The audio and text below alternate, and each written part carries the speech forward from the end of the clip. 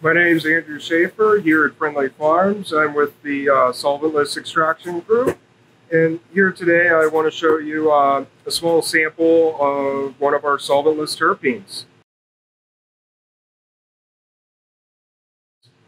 It's hard to see in this jar, but the terpenes are crystal clear, and this is from the strain DGML.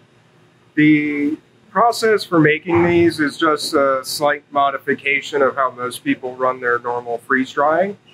The benefit in these terpenes and why I love them is they're collected in a way without any solvent or chemical process, and it's a very full spectrum terpene profile of the strain, so you get the full flavor of any strain you actually collect from the freeze dryers.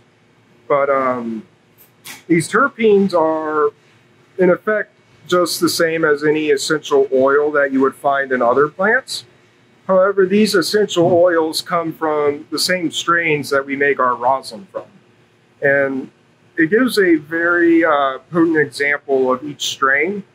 And being able to collect these without any solvent is pretty crucial to a lot of different post-processing techniques.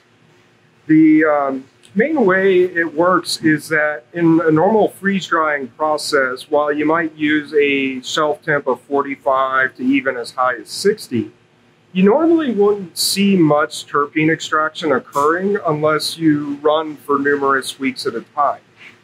However, if you minimize your defrost cycles and allow your ice to build up in the freeze dryer, when you finally do go to defrost and do it under a vacuum, you'll actually get the terpenes to collect at the bottom of the freeze dryer above the hydrosol. And from there, you can drain out the freeze dryer and the terpenes, separate and perform the filtration.